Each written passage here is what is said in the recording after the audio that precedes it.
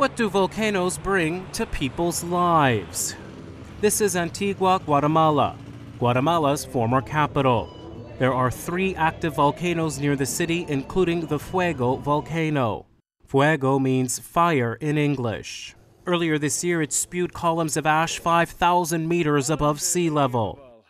Residents here take pride in their well-preserved Spanish Baroque monuments, but they also express concern over possible suffocation each time the volcano loses its temper. Sabemos que el volcán Fuego, así como puede disminuir su actividad, en cualquier momento podría darse un repunte y con esto generar algún tipo también de alarma en la población.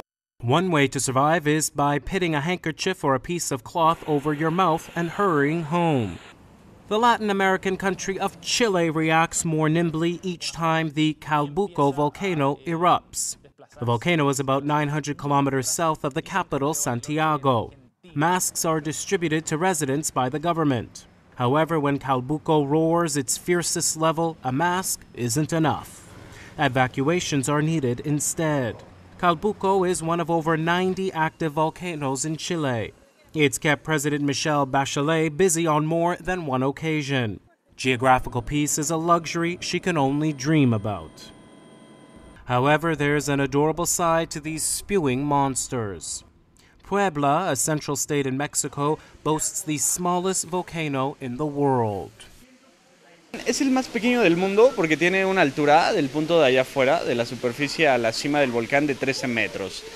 When the Mexicans were fighting French colonialists in 1862, the almost 1,000-year-old Guaxomate volcano was where Mexican troops stored weapons in underground tunnels.